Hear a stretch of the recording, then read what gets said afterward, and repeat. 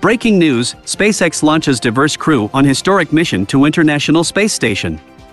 Hello, valued subscribers of Breaking News. We have an extraordinary headline for you: SpaceX rockets diverse team of astronauts to ISS in unprecedented Crew 7 flight. In the early hours of August 26, a breathtaking scene unfolded at Kennedy Space Center.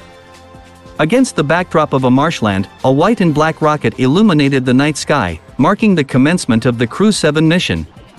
This mission, powered by a brand new SpaceX Falcon 9 rocket, is unlike any other, as it unites astronauts from around the world for a common purpose.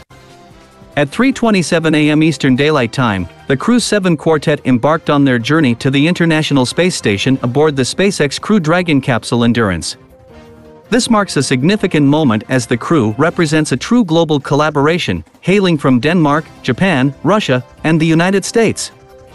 Their mission?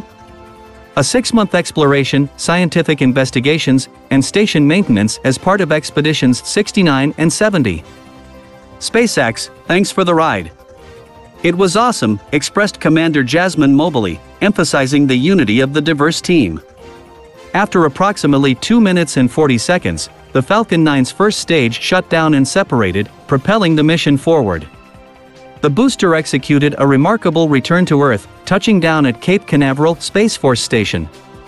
This success reaffirms SpaceX's prowess in reusability. Crew Dragon Endurance, a seasoned space traveler, has previously contributed to missions like Crew 3 and Crew 5.